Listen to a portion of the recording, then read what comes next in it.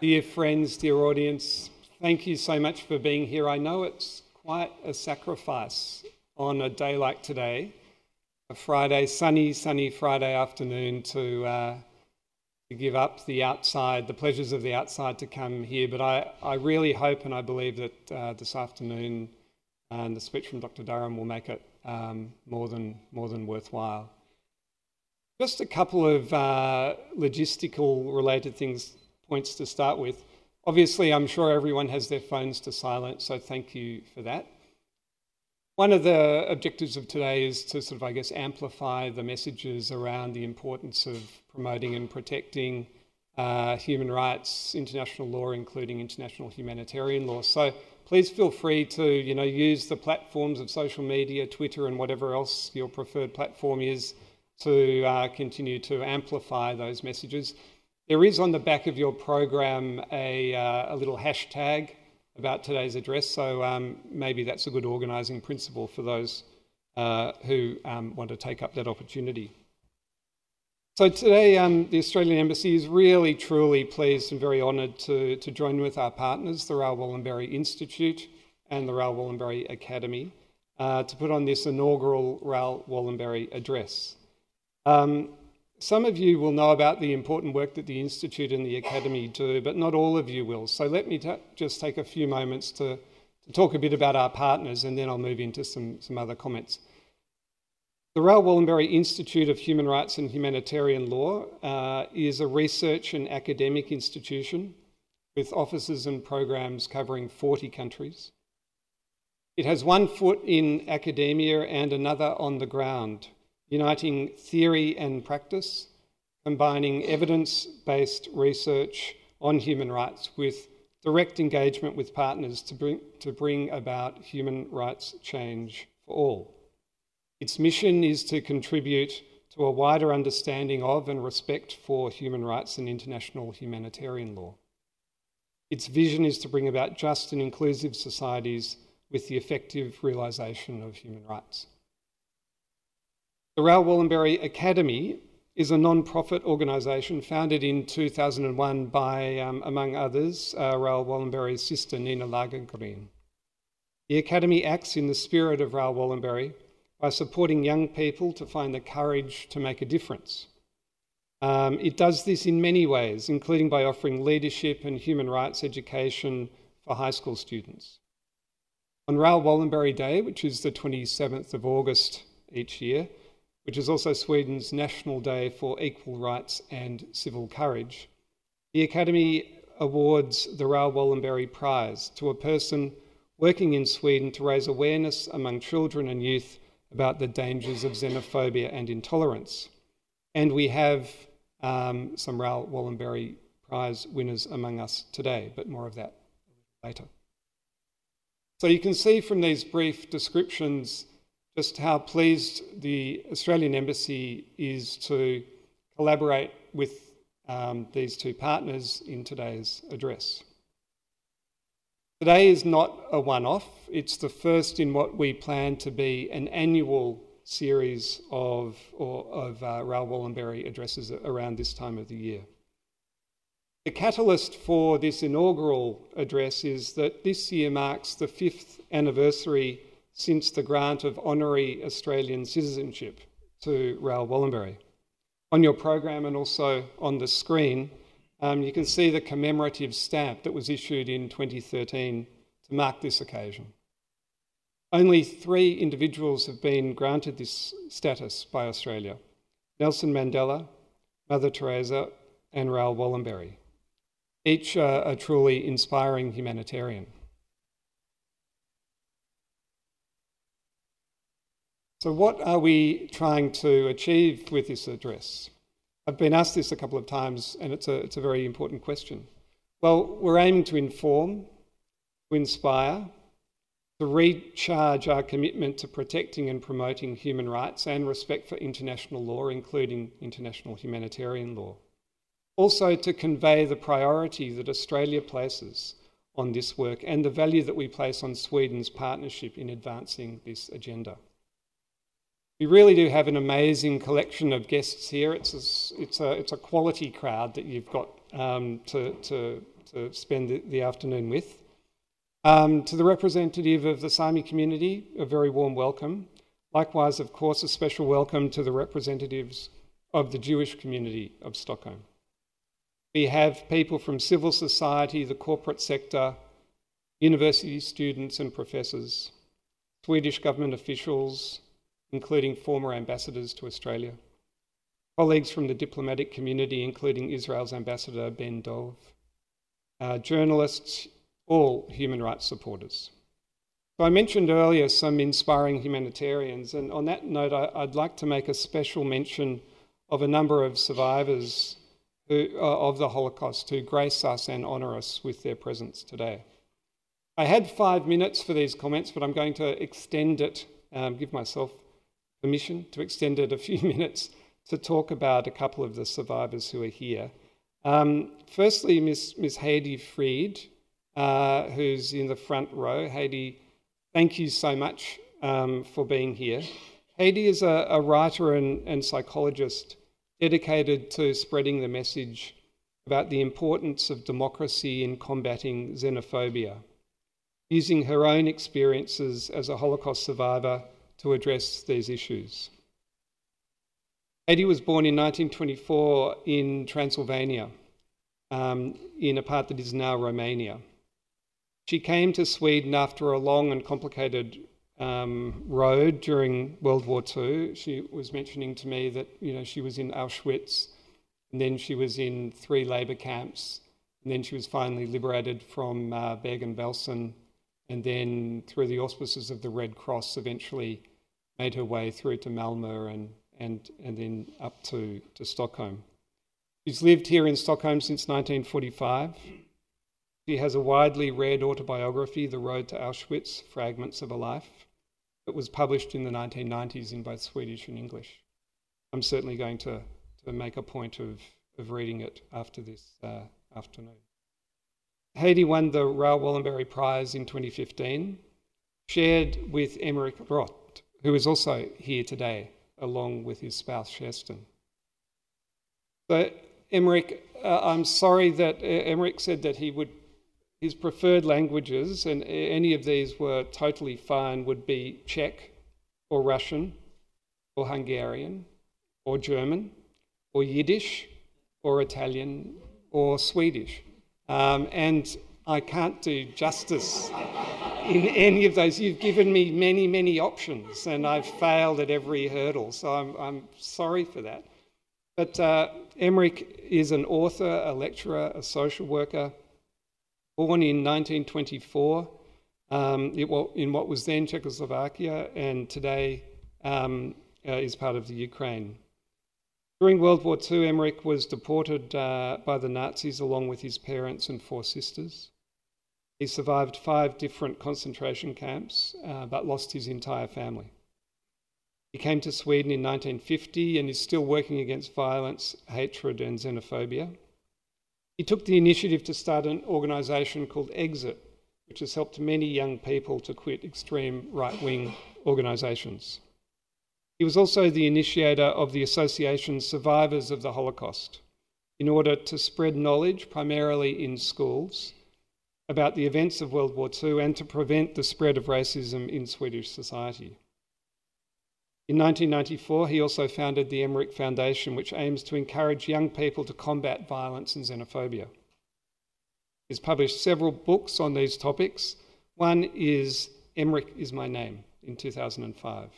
And he's rightly been widely recognised for his work, including as a co-recipient with Heidi of the 2015 Wallenberg Prize.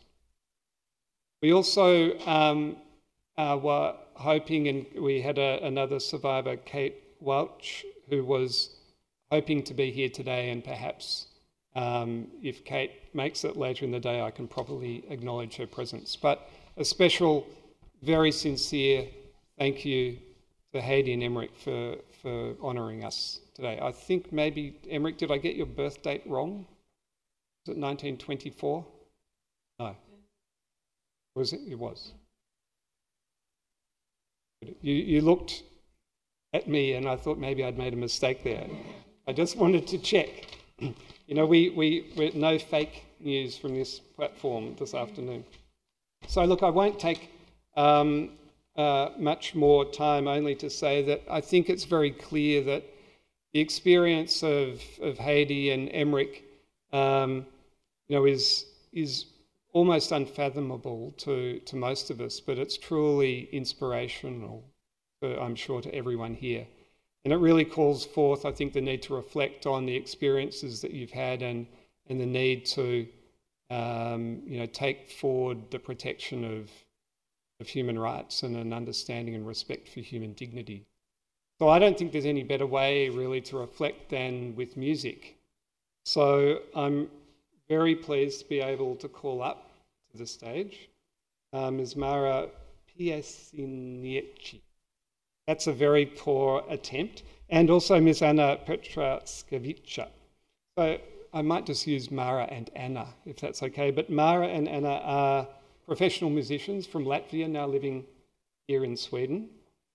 Mara came to Sweden to study at the Royal College of Music, where she finished her master's degree in musical performance, and now performs together with many other international musicians across the Baltic and Scandinavia. And Anna is one of the most recognisable chamber music flautists of her generation in Latvia, mostly performing on academic and contemporary music stages. After moving to Sweden 6 years ago, she has successfully continued her career in both classical and improvised and jazz. The pieces are listed in your program. I won't go into a description, but suffice to say that they relate to the themes we're discussing today. Thanks very much, Anna.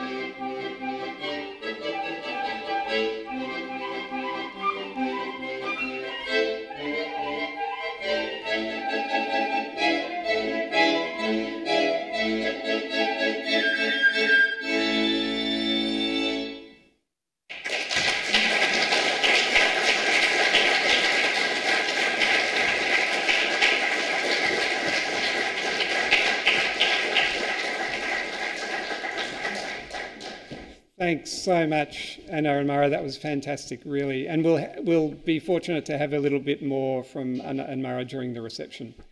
Now it's my great pleasure to ask Morten Sherham to come to the stage. Morten's the director of the Raoul Wallenberg Institute, to then introduce Dr. Durham to us. Thanks, Morten.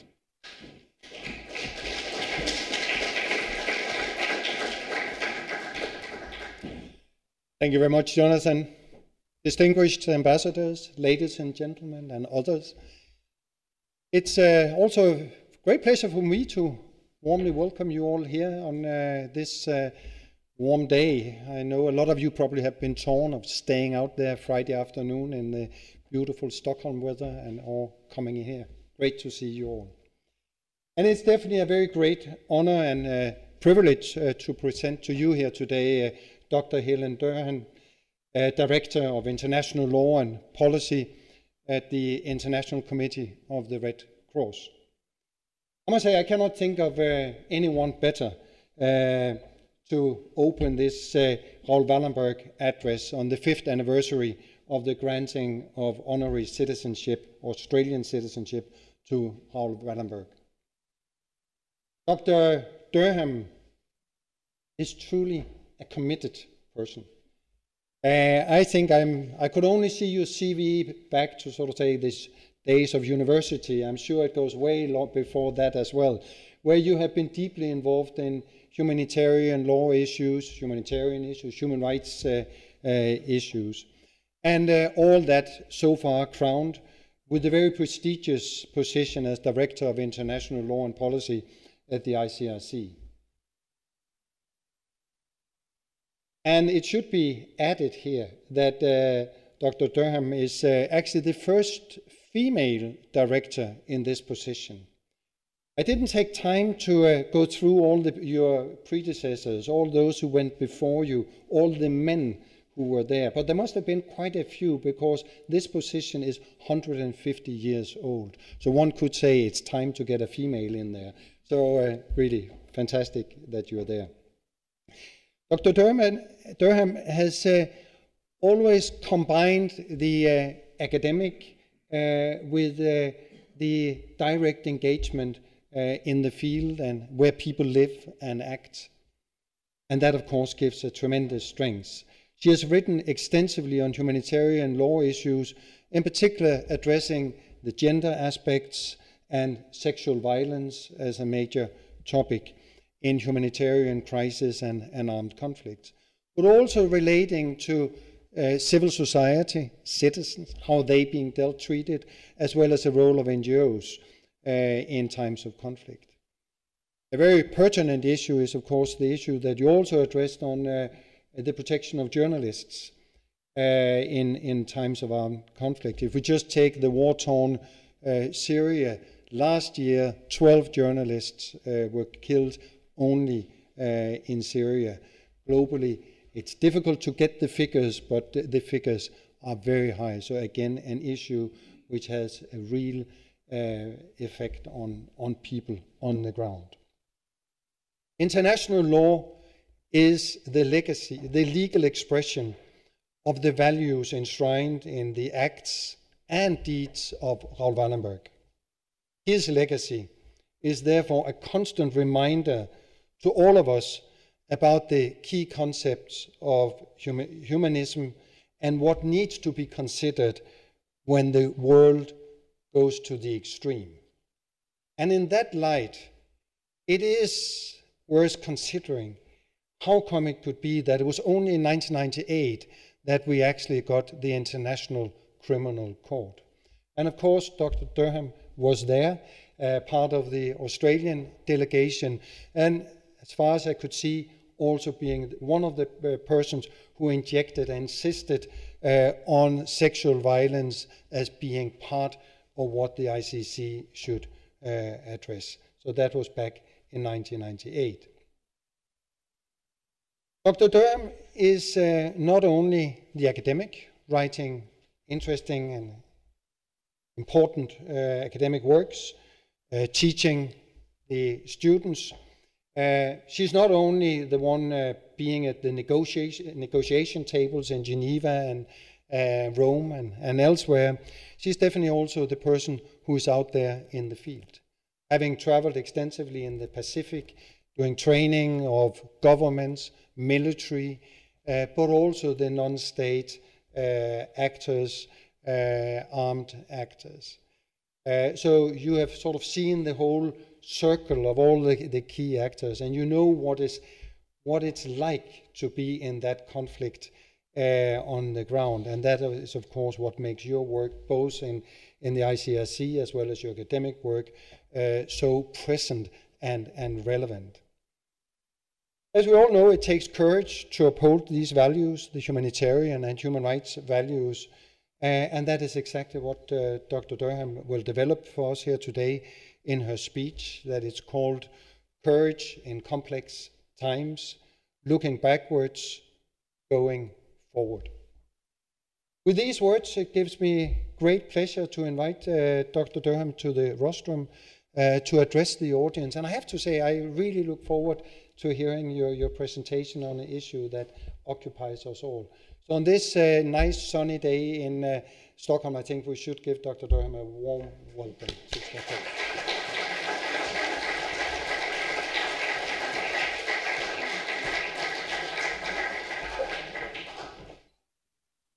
Well, thank you very much for that really wonderful introduction.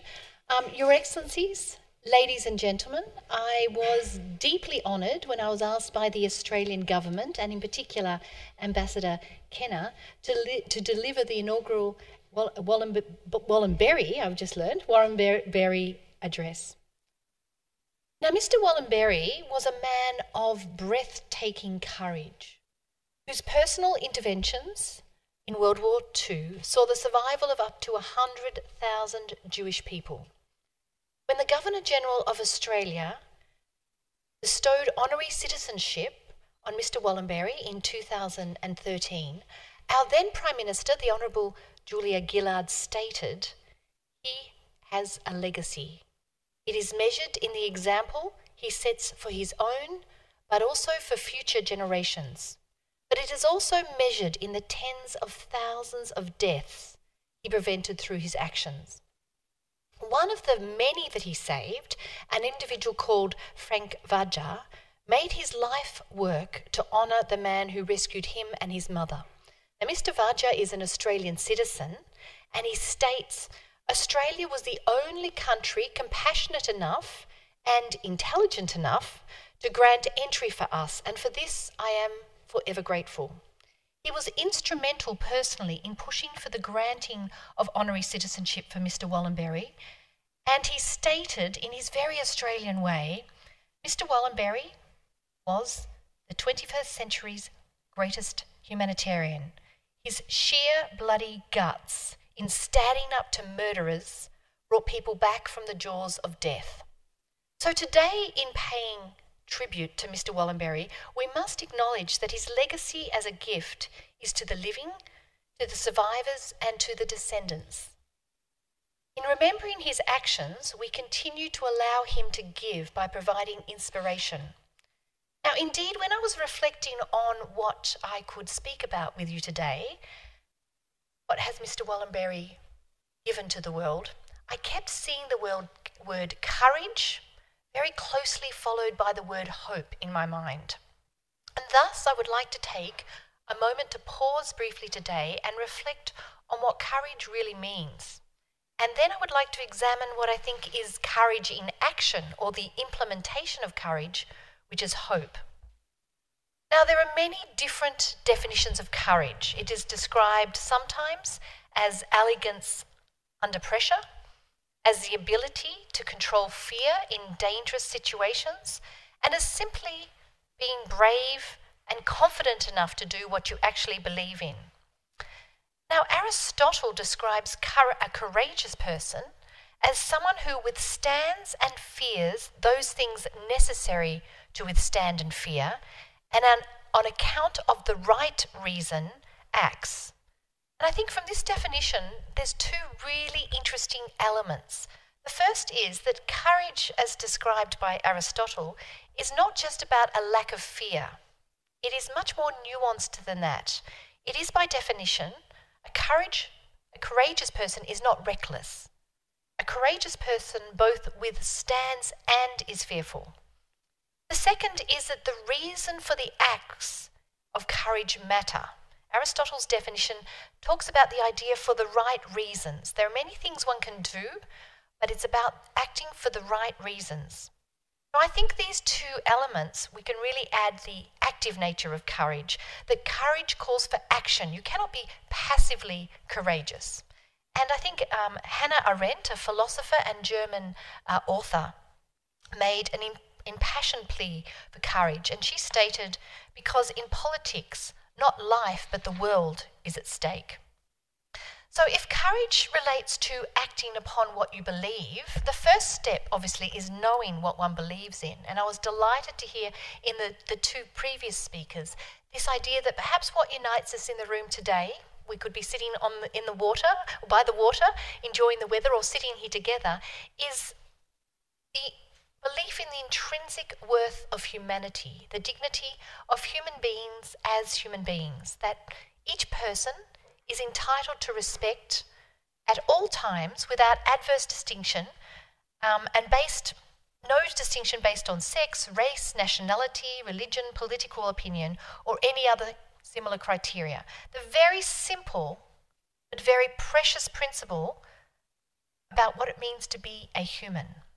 Now, one of the survivors from Budapest who benefited personally from the interventions of Mr. Wallenberg articulates this very point.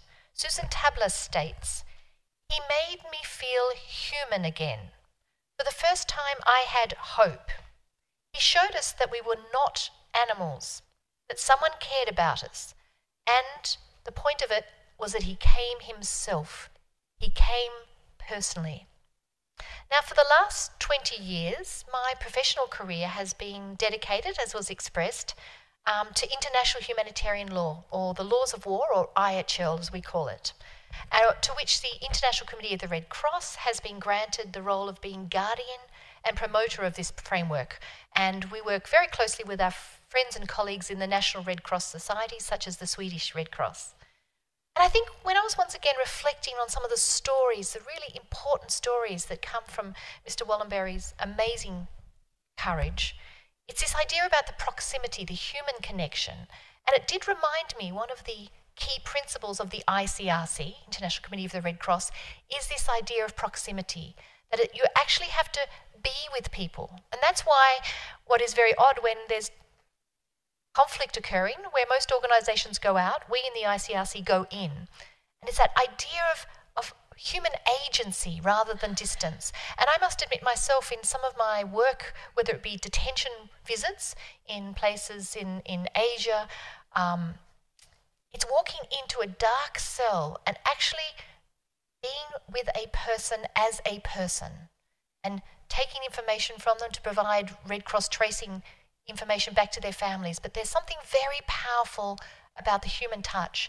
And even quite recently, when I was visiting Iraq up north near Mosul, near the camps where the women were detained or had fled there, sometimes it was actually just sitting with women and having a glass of water provided by them to me about their human dignity, that they're not just a survivor or a victim, but there is something to exchange as people that is very important. So I found often through my readings of Mr. Wallenberg's work, and perhaps we can talk about it, it was the personal almost sacrifice where he put himself on the line that is obviously an incredible thing we have to hold on today as we usefully use new technologies and digital ways, but also the whites of someone's eyes as a person is incredibly important.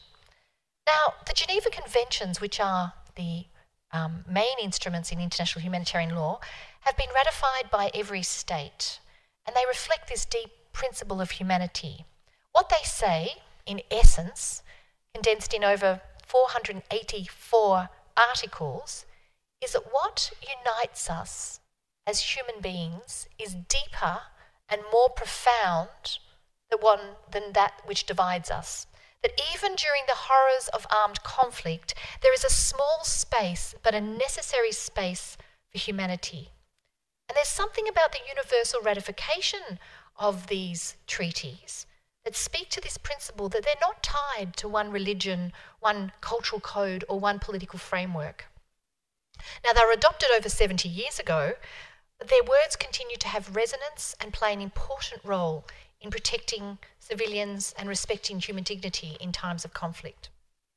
But indeed, if I may be honest, today sometimes when talking about IHL, whether it be to attorney generals, foreign ministries, ambassadors, the general public, the military, one feels one almost needs to find a courage to be able to articulate the belief that the law makes a difference.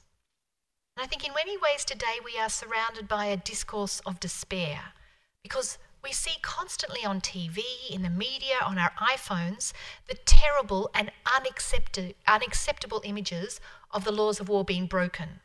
From Syria to Mali to Afghanistan to Myanmar, we see suffering. We see the targeting of hospitals, the cruel treatment of detainees, the use of sexual violence against women and girls, men and boys. So it's too easy to become deeply cynical about the chance for the change or even a hope that indeed we can improve conditions. Now, in the face of such information that tells us every day there is disregard for these humanitarian principles, can we really say that international law, which is over 150 years old, can we really say it's applicable in the modern times? Are we being idealistic, or even worse, maybe naive, to keep holding on to these beliefs? Courage and strengthening our belief to counter this perception of despair is very much needed today. Now, the focus on negative news is very understandable. It's often said that no newspaper will ever have the heading, "Today a plane arrived safely," or "Today prisoners of war were treated humanely," or even "Today correct targeting of a military installation saved 1,000 lives." Our attention, of course, is drawn to the atrocities, which by definition stand out. And I think, as well as the fact that we are sometimes flooded with the instances when the law is broken, there's also what I would call a temporal aspect, a timing aspect. And it reminds me of a story way back when I was first an international lawyer. Rather naive, very excited. And it was the first talk that I gave. It was back in the mid to late 1990s. And it was on a topic of the impact of anti-personal landmines. And I was there as a Red Cross lawyer, and we had a Red Cross nurse and a Red Cross surgeon. And we had a panel talking about the terrible impact these weapons were having, and I was talking about the ideas that were around to create a new treaty. And it came to the question time, and I was all ready to answer legal questions. And I was totally shocked at the really almost aggressive response most of the audience had towards me. And they said, "Why does the Red Cross waste its money on lawyers? We don't need lawyers. Lawyers just talk. What we need is we need more doctors. We need more surgeons. You know, these lawyers are just wasting everyone's time." And of course, you know, I was wearing my first suit I'd ever brought, and I was a bit sort of, I don't know what I've done. But then I realised now, 20 years later, 20 years ago, the Red Cross surgeons in the field estimate that it was up to 20,000 individuals a year that were killed or maimed by anti-personal landmines. And today, when I talk to our surgeons, we're talking about 3,000 individuals. Now, it takes time to change human behaviour, and I think we have to be really tenacious if we actually want to ensure these things we believe in move forward, because that doesn't happen overnight. And for me, that was a very useful experience. It took 20 years. We don't want to have too many of those. But to really understand that sometimes the work that we're all doing right now will have an impact, but in the future. So we've got the issue about a lot of negative news. We've got the issue of the time it takes to change, make changes. But also, I think it's really important to identify how difficult it is to capture good news. Because really what we are looking for is what didn't happen. We're looking for the counterfactual. We're looking for acts of absence which happen on a daily basis, which are really hard to report. And I think there's no doubt that to capture these sort of things, you need a longer news cycle. You need a lens that goes back rather than immediately 24 hours tells us what's happening today. So it's a natural response to have a negative attitude when we have a negative news cycle. And psychologists describe this as a term called availability heuristica, where we form our beliefs on the information that is most readily available to us.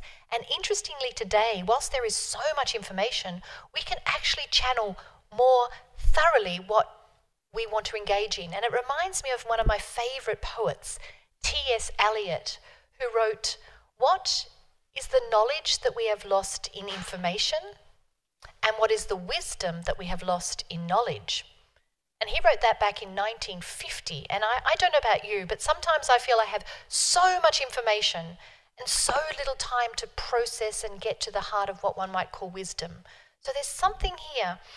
I think we do need to acknowledge that the availability of information has not necessarily always translated into greater knowledge or wisdom. And we need to constantly challenge ourselves and others to seek a wider story.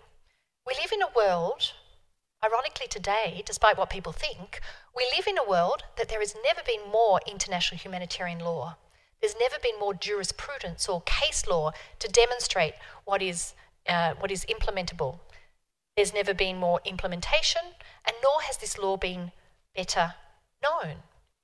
And perhaps it is that gap between the expectations we have and then the reality that we're shown that creates this sense that it's hopeless and the world is in a very dark place.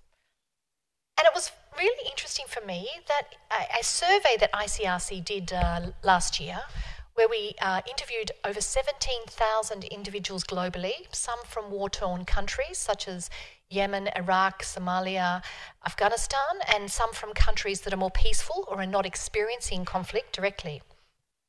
And this survey asked people what their views are on the laws of war. And I was very heartened to see that over 2/3 of this global population believed in the laws of war, thought that when it was explained to them simply, the principles of distinguish between civilians and combatants, proportionality, precautions in attack, humane treatment of detainees, prohibition of sexual violence, the majority of these people who were explained that, they thought it made sense. But what I found even more interesting was that when asked the question, do the laws of war make a difference, 49% of people living in conflict zones, so those experienced, thought that the laws of war did make a difference. But for those living in a country not experiencing armed conflict, only 20% of those people thought it made a difference. So you might have thought it would be the other way round. But in fact, 49, if you're experiencing conflict, thought the laws of war made your life better, 20 if you weren't. And it made me reflect on whether deep cynicism is the luxury of those of us who haven't experienced conflict, might not have experienced a Red Cross tracing message, a visit in detention or a parcel. So I think today we need courage and hope to strengthen our belief that with a long lens, in fact, we can move forward. There is the capacity to implement instruments that make life better. And we know, globally speaking, if we look at the statistics, the number of people who currently die in armed conflict are actually declining quite rapidly if we take the big step back. Statistics indicate that per 100,000 people, battle deaths, which were up near 300, so 300 individuals per 100,000 people were killed in conflict just after World War II. And today, 1.2 people are killed in armed conflict of 100,000 people. So we've come a long way from 300 to 1.2. And this is proportional statistics, if you really analyse it. And I think that is something that we need to push against the unacceptability of any numbers, but actually try and analyse what is it that we have had across the globe to reduce these numbers down. And it's quite hard to accept these because it's intellectual rather than emotional. It's also the fact that post-World War II, the number of genocide and other atrocities have reduced dramatically too. And I won't go through the statistics. And if I was a statistics girl, I would have done a nice slide, but I think perhaps today's not about statistics. But I think what we need to do is actually also look at how we as humans are progressing and identify what is it that is helping us do that. I think another issue at the moment is the the current struggle with the acts of terrorism. And of course, every act of terrorism requires formidable condemnation. But I think at the same time, we also know, once again intellectually, that the real risk posed by terrorist acts is statistically much smaller compared to those things that we experience daily and have an impact on us. And once again, just a little statistic, globally in 2015, 38,000 people died due to terrorist acts, a totally unacceptable number. But that same year, 1,250,000 individuals died in car accidents. So I think, once again, it's stepping back and just looking at, in a very rational way, where, as humans, we are under threat. And in fact, the nature and purpose, as we know, of terrorism is to cause fear, so that all our attention is fixated on this issue. So we can say, in a way, there has been great success, sadly, in the terrorist model. So what I'm trying to say is often our fear today is disproportionate to the actual risk. And this, we believe in the ICRC, creates a risk of turning and allowing disproportionate responses that dehumanize people, whether it's employing broad brush strokes and rhetoric that divides or demonizes people, or by the imposition of policies and laws that do not protect the fundamental guarantees people are owed as people. And often we say, and I know this from my field experience, from my colleagues, my 17,000 colleagues who are in war zones today, that suffering is both a consequence, but it's also a cause of armed conflict. And we know what it means when you treat people who are detained in a dehumanized way, what the consequences are going forward of that. So what I think wanted us to reflect on was that when our fear to fact ratio is out of balance, we can mistakenly be convinced or take into consideration that situations are exceptional, that today we live in exceptional times, and therefore that requires exceptional measures which move outside the framework of fundamental guarantees. And I mean, one of the issues I wanted to flag, for example, that I've been working very closely with and globally doing lots of visits to ministries and departments of defence, is the fate of what we call foreign fighters, the women particularly and children who ICRC is currently visiting 2,000 of them in Iraq that are currently being prosecuted in very short trials, sometimes 5 to 10 minutes, and then executed or detained. And the dehumanisation discourse that many European countries don't want to take back these individuals and are quite happy to see them as something that has gone beyond the norm, that is exceptional. And I can tell you, talking to my colleagues, the delegates in visiting these women detained and looking at what will happen in a country like Iraq where there is not strong infrastructure in the judiciary and certainly not strong infrastructure in orphanages, what are we creating for the future when we treat individuals in this way? So, but this is not for a moment to discount the really serious violations of IHL that occur on a daily basis. The principle of humanity that underpins the Geneva Conventions and that was recalled in the aftermath of the horrors of World War II is still something we need to work very hard for. And this was, of course, the situation that Mr. Wallenberg found himself in. He himself came to know the situation in Auschwitz upon arriving in Budapest due to the huge courage of smuggling out of the Auschwitz protocols by 2 young escapees. And today we also face new challenges. The Geneva Conventions were adopted when armed conflict was basically between states. It was international in nature. Today we see a proliferation of non-international armed conflict. And these conflicts, as I mentioned in the title, are increasingly complex. We see parties to a conflict fragment and multiply and have new parties. And this conflict trap, as we are calling it, can allow the generation of further conflicts. And in fact, I was talking to my colleague, an incredibly brave woman. She is the head of delegation in Syria. And she was telling me that often for her to deliver and to cross lines to deliver humanitarian assistance, they have to negotiate with up to 30 non-state armed groups. and many of them with sniper rifles trained on my colleagues as they do that. So the complexity of making sure that you have kept everyone informed of what you're doing is a really deep problem for a humanitarian organisation like ICRC that has a mandate to go into conflict zones. And in fact, I was deeply impacted a number of weeks ago, 6 weeks ago. One of our dear colleagues, an extraordinary young man, was shot in the head and killed in Yemen.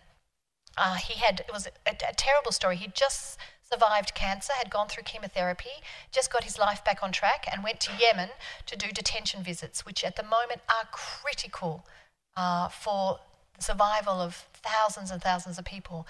And in an ICRC car, he was shot dead. And the complexity we have today is, particularly if I must admit, as a director of law with my colleague, the director of operations, is to try and understand what happened. Was it an armed group that were disagreeing with what the ICRC was doing? Because if that's the case, we need to withdraw. Was it a criminal element? Was it sending a message? Was it accidental? And I think there's something in trying to understand the pathology of conflict today. When I send young lawyers into the field, if I send them to Mali or Syria or Afghanistan, to understand where are those we need to negotiate with and where are those that don't understand who we are. And ironically, sometimes in the past, the greatest risk to the ICRC has been by foreign fighters who come into a country and haven't had the long history of seeing the ICRC visit their brothers in detention and understand them. So it's always very complex when we're looking at the breakdown of the traditional one or two parties to a conflict. And that's something today we're seeing has an impact on the commission of atrocities. Conflicts are not just increasingly complex with the parties, they're increasingly last longer, they're protracted. And this has another impact, I think, on the fact that we've got young children that grow up to be adolescents and then grow up to adults, and all they know is conflict. And the protracted nature of conflict is something we're really struggling with at the moment. And finally, we're finding conflicts are increasingly urbanised, which pose even greater risks to civilians, where, of course, fighting in cities is never new, but when particular weapons are used in highly densely populated areas, the impact can be extremely devastating. And finally, the idea that it's not just victims immediately that are attacked, but it's when the essential infrastructure is destroyed, when the sewage systems, electricity, the water sanitation, we see that increasingly as a matter we need to focus upon. So, ladies and gentlemen, we need courage to imagine and to think and to work towards things getting better, which is what we call hope in action. When we think about the inherent worth of humanitarian principles, which applied at all times, we challenge the dominant discourse of the news cycle that is negative. We take a step back and take a longer lens. When we directly face the challenges of today with the conviction in the belief of humanity, we go boldly. We look the beast in the eye and challenge the narrative of total negativity. We move forward knowing that the world is not a hopeless place, and our job is not to stay with the problem analysis, but to look for solutions. And I think, in closing, what is important to reflect upon is that the real power in hope, for example, is that it's contagious. We rightfully reflect on the example of Mr. Wallenberg today, but it's also useful to remember the effect he would have had on others around him. It would have not been possible to issue the number of the travel passes, to establish safe houses, to personally intervene in preventing deportations, were it not for the donors, the clerks, the printing people, the drivers, the translation, and the political leadership. So the courage of one individual as a leader can have a multiplication effect of those around them. The active protection campaign launched by Mr. Wallenberg gave renewed energy to other organisations and to neutral states to follow suit.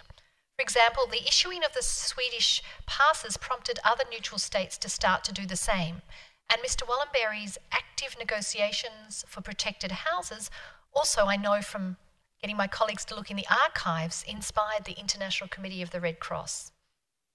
The great Martin Luther King Jr. once said that courage breeds creativity.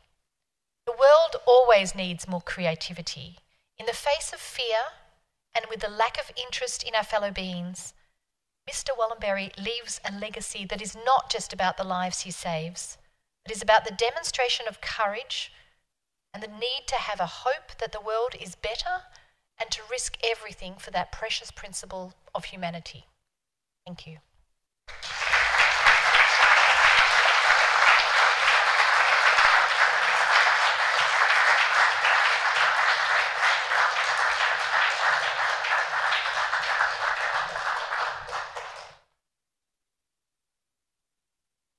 Well, I found that very, very moving, and sincere thanks. So now we have an opportunity to have some questions and answers, and I really do encourage you all to try and participate. There's so much, I think, to explore in what Dr. Durham has presented to us. The importance of the direct human connection, Aristotle, Hannah Arendt, touching on the news cycle, social media, the availability heuristica, T.S. Eliot, the fear-to-fact ratio, the conflict trap, the pathology of conflict, the need for this courage, this hope in action, to believe and to articulate and to act that actually we can, that law matters, international law matters, and that we can make a difference, that the world isn't a hopeless place. I fully believe in your point, Dr. Durham, about the contagion of hope, and I guess this address is another example of how Raoul Wallenberg's courage has happily infected the Australian Embassy as well through the Wallenberg Address. And we can see it in the Institute and the Academy. So I know my limits, and so I'm going to pass through to the experts to take your questions. So Dr. Durham, if I can ask you to come to the centre along with Morton from the Institute, and also Ms. Sarah Scheller from the Raoul Wallenberg Academy, who'd be very happy to engage in a conversation with whoever might have some questions.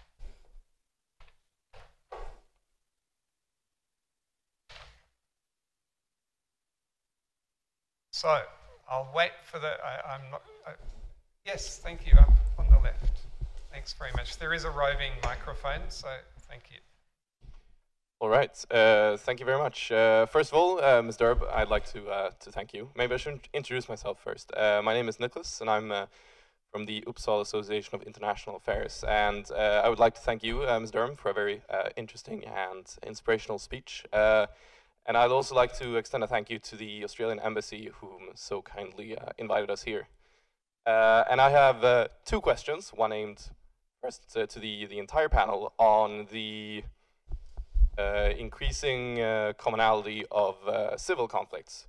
This is perhaps not a new development, but I'm wondering how should international conflict law change to be more responsive to civil conflicts, perhaps, rather than state conflicts from which they were designed for.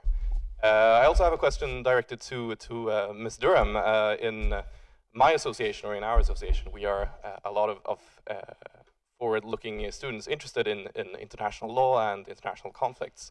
And I was wondering if you would like to share perhaps something about your story coming into this subject, or if you have any tips or ideas you would like to extend to our members. Thank you very much.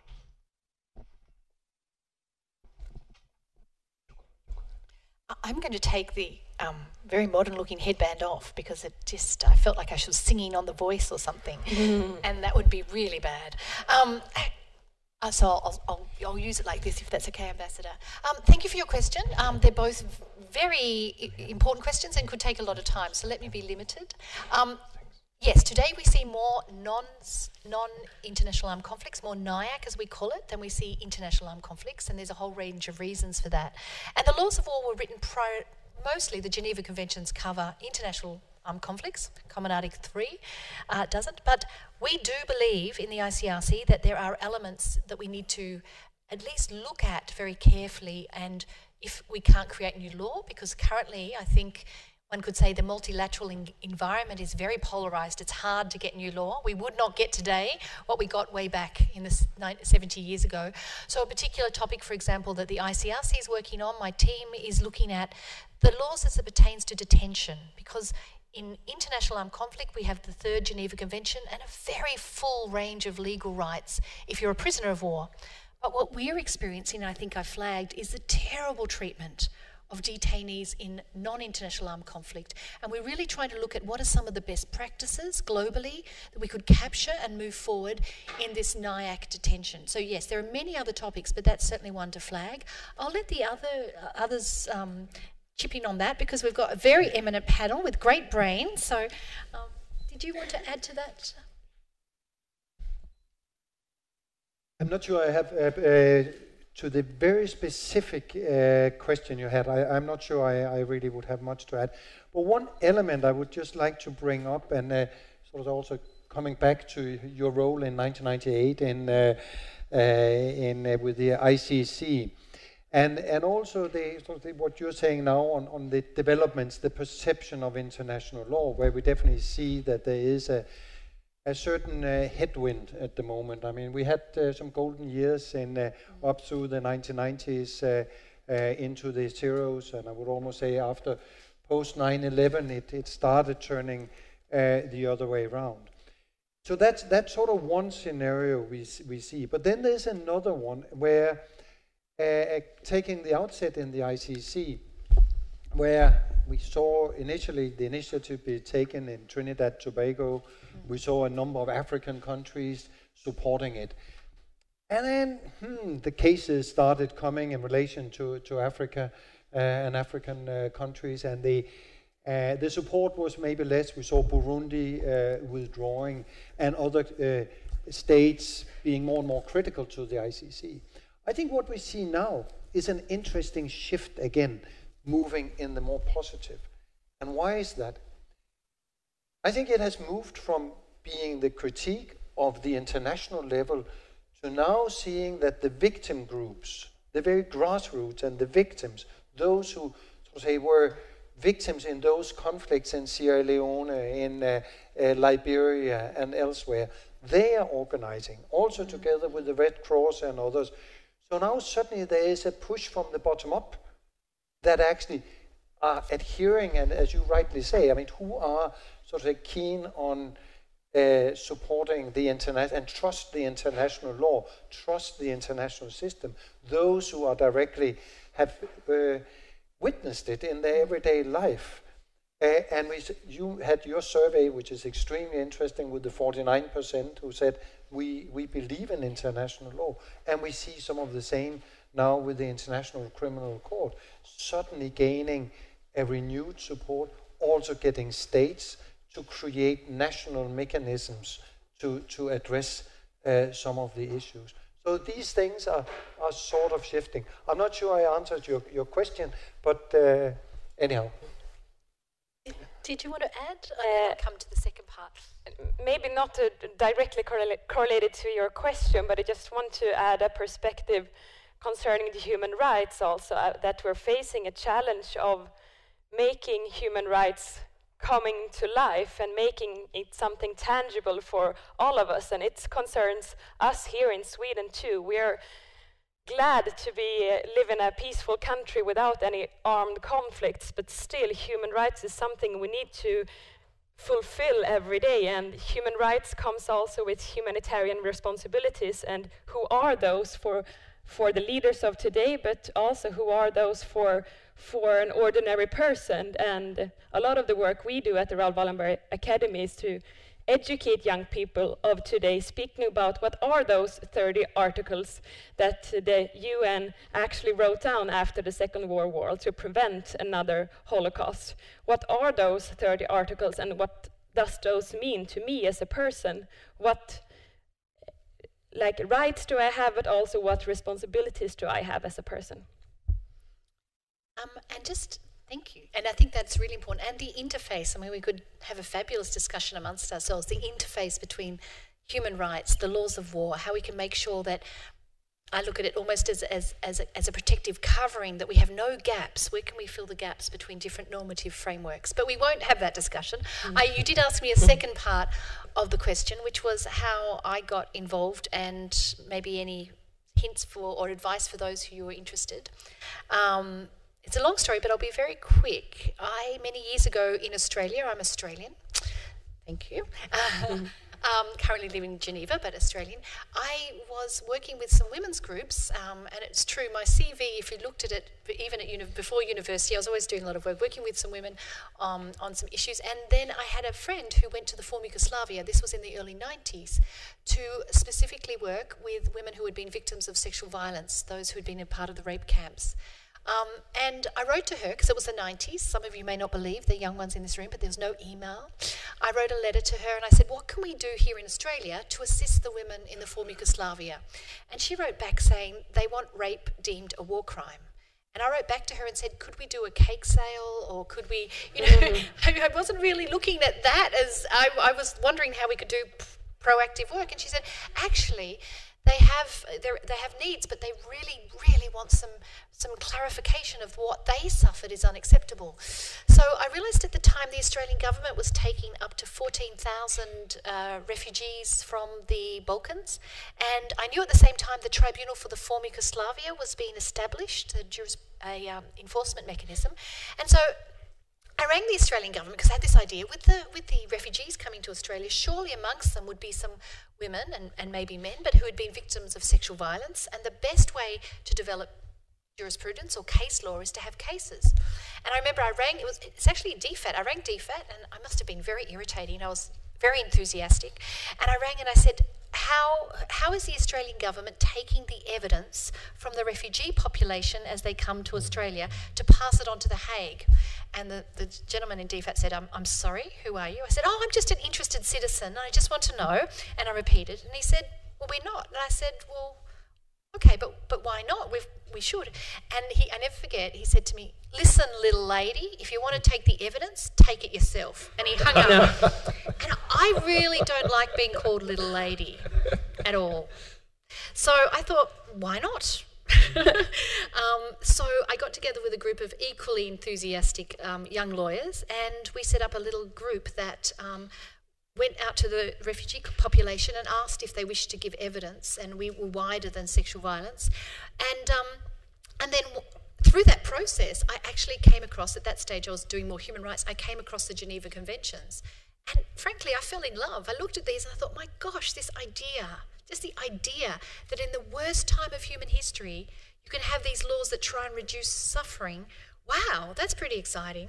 And so from there I did a master's, and then I went to New York and did a PhD, and then joined the Red Cross. So it was really by experience of thinking that there's something that we could do. So that's a bit of a long story, but it actually came about DFAT, a gentleman calling me little lady, so I have to thank them. The advice I would give is, I always, and I think I said this last time I was in Sweden, I was at a panel, I think to be a good international lawyer you have to have 3 Ps. You have to be passionate, because you have to be passionate, because otherwise you're hitting your head against a wall, and if you're not passionate, after the second time you'll stop.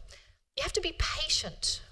As I mentioned, I think there's a temporal element, and you have to be persistent. So if you can deal with those 3 things that often fight amongst themselves, when you're passionate, you want it to all happen. I think that is certainly something that I wish someone had told me many years ago. And then I would say it's a combination, maybe we can talk over the coffee, but it's a combination of voluntary work, internships, study, experiences, talking to people. It's not a one-way path in my experience. It is absolutely glorious today to see how much interest young people have in this area. I have 24 internships places in my department. 140 lawyers globally and 24 internship places. And the last one we got over 700 applications for one position of an intern in Geneva. And anyone that tells me today that young people are not interested in the world, I just look them in the eye and say, well, I don't know what you're talking about. So be persistent, passionate, and maybe if you're lucky, maybe the Australian ambassador can insult you over coffee and it might fire you up to become an international lawyer. Thanks. You can see we train our Australian diplomats very thoroughly. Thanks. That's fantastic responses from all three. Who else might have? Thanks very much. Yes, it's coming. Hi, my name is Mona and I work for the Red Cross Academy. And my question, thank you for a lovely presentation about courage in complex times. My question is to Dr. Helen Durham. How can we, because you talked about young people, how can we cultivate abilities such as courage and creativity for positive change making among young people? Well, I actually might, because I feel I've talked enough. I might throw it to my other panellists and I'll speak last, because I think what you've articulated is a critical issue that I feel the great Wallenberg sitting here would also want to ask us. So let me throw it to my other panellists. Yeah, thank you. What we do in the Raoul Wallenberg Academy is to do leadership trainings for young people, and we see that young change makers have and older change makers have some traits in common. And that is firstly the empathy, to start looking at yourself and then understand others, to put yourself in another man's shoes. And then the second trait is the civil courage, to act upon your ability to feel empathy. And with empathy and civil courage, you can do a big difference in your closest group, but to make a bigger impact, then you need to also foster the ability to lead others, and to make a clear vision and to set goals. And then the fourth one is the skills of collaborating. And that is a great example of the deeds of Raoul Wallenberg, how you can create a huge crowd of people working towards a mutual vision and same goals. And a fifth one, and it's a bit extra spice on it, you need the creativity to find the creative solutions in complex challenges. And the question is, how do you build those traits? How do you become a courageous, empathic leader who collaborates with others? Well, there's no simple answer to that question, I think, but the most important is that we need to keep on training those skills. We used to say that civil courage is like any other muscle. You need to go to the gym, not only once, but you need to go to the gym over and over and over again, and you can never stop, because it's a continuous work that you're never completely done. So we need to understand that we're never fully learned. We need to continue and continue to develop our skills and to talk about those issues over and over again. I think I would basically echo Dr. Durham on saying that we see an enormous engagement and commitment, and we need it. I mean, we really need the youngsters, the new generations on board, not only for sort of say the generational shift. I'm probably the oldest on the panel here. There should hopefully there's some coming behind, but also to sort of give us some new ideas.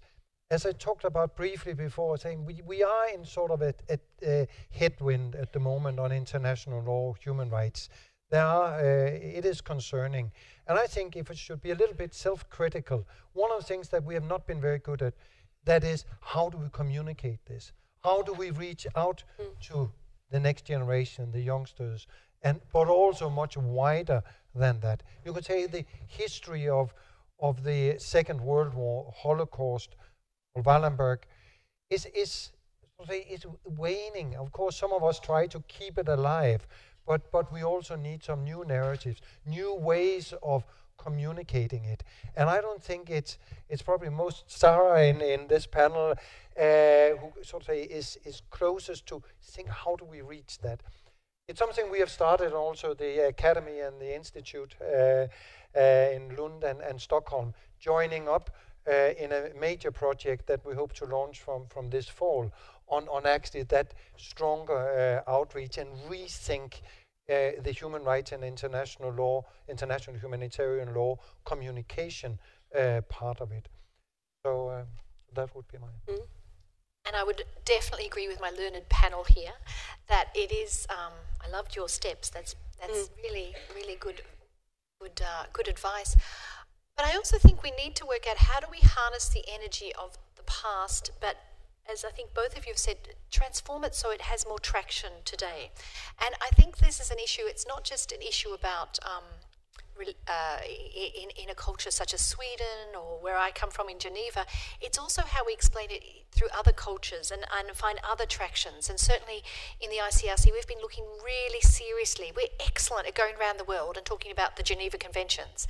And certainly when I was a delegate in Papua New Guinea, up in the highlands with the warring tribes, you say Geneva and they might know Swiss chocolate, but it's not really, you know, how do you put that story into a context that means something? Because it's actually not just about the intellect, it's about something that has traction with people.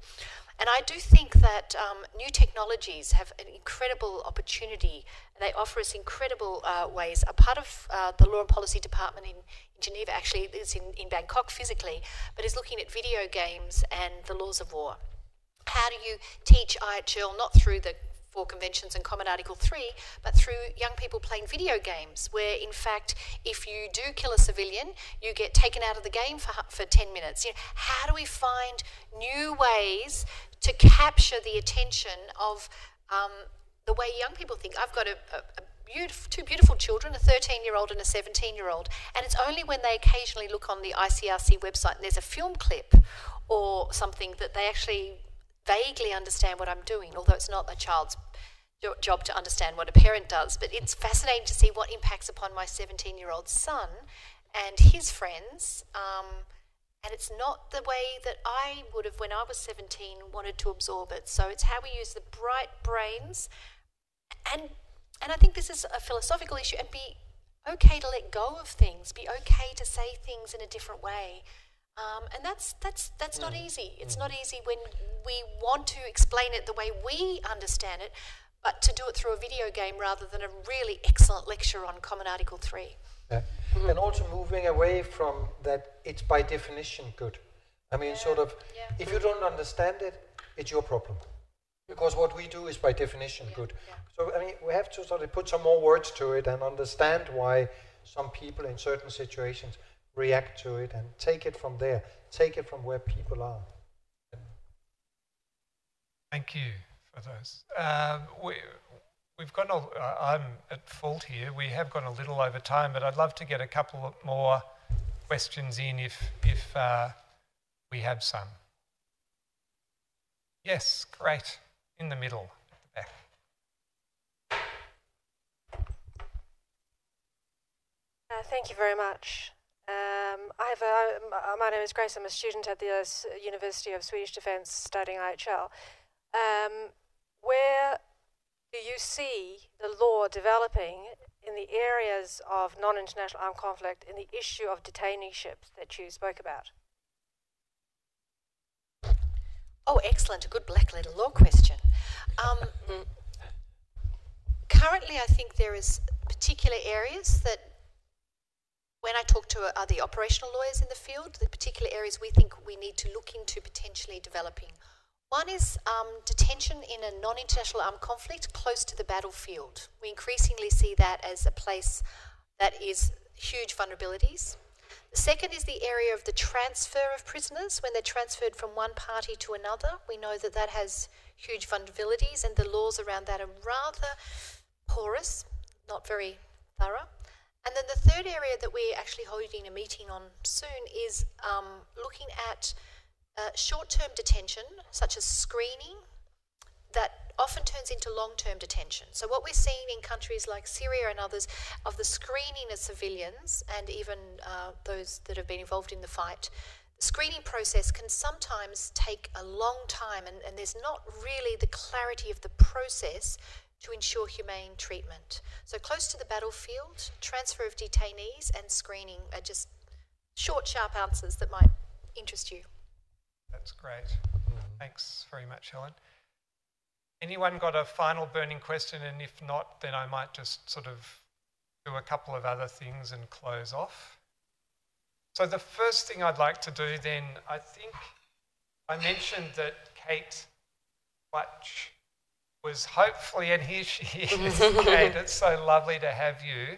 Kate is another a person who has had, you know, the personal experience of surviving the Nazi regime. And I talked to Kate a little bit about Emmerich and also Haiti, and if it's okay, I might just give a quick summary of what I've learnt about you in a little bit of research that we've done, but I haven't had time to talk about it with you first. So maybe I'll just tell you what I know, and you can tell me whether.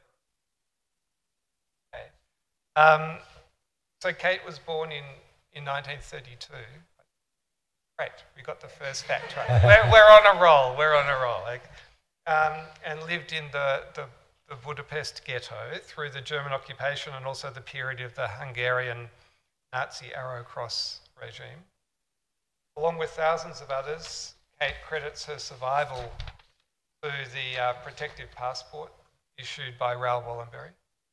Her mother and her brother, Gustav Kedelberger, also assisted the efforts of Raoul Wallenberg and other Swedish diplomats at the time. Kate has been here in Sweden since the 1950s, the early 1950s, and has worked very extensively to ensure that Raoul Wallenberg's memory and the memory of other human saviours working in Budapest is preserved in Sweden, in Hungary and internationally. Many, many contributions, much involvement in films and books and music and exhibitions, including helping to design the Raoul Wallenberg room here at the Army Museum. And there will be an opportunity to have a look and a tour through that room towards the end of the reception today. Yes, please do, Kate.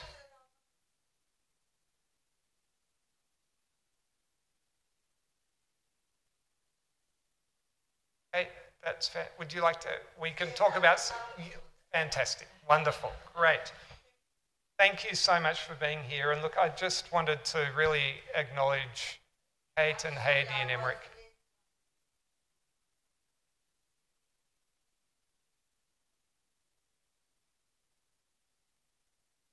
Thank you, Kate. I hope your husband gets better. They can be troublesome things, husbands. Well, just to do a couple of closing comments. I mean, I hope you have found this as rewarding and inspiring as I have. Thank you, Morten. Thank you, Sarah, and thank you, Helen. It's really been a fantastic series of conversations.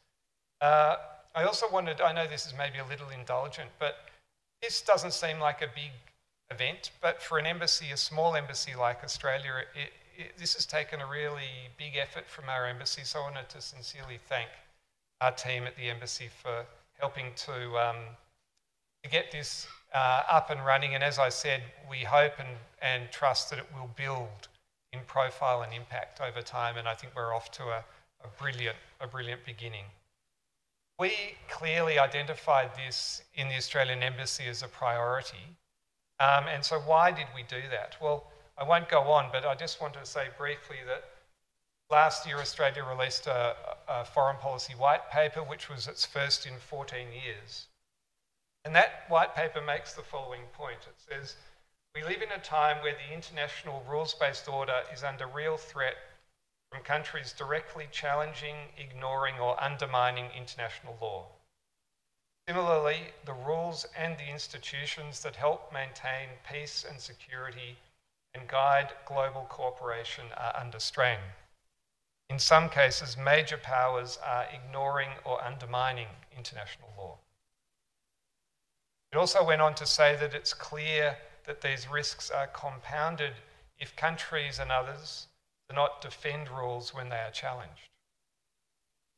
Australia is committed to defending and advancing the international rules-based order.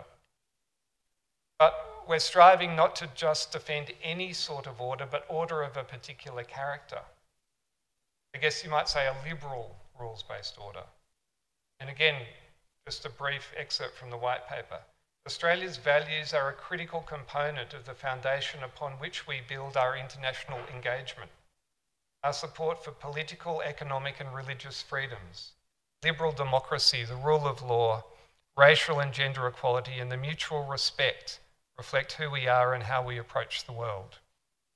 So in this work, we stand shoulder to shoulder with Sweden and also with other partners, civil society, non-governmental organisations like the International Committee of the Red Cross, like the Wallenberg Institute and the Wallenberg Academy, Raoul Wallenberg Institute and Academy.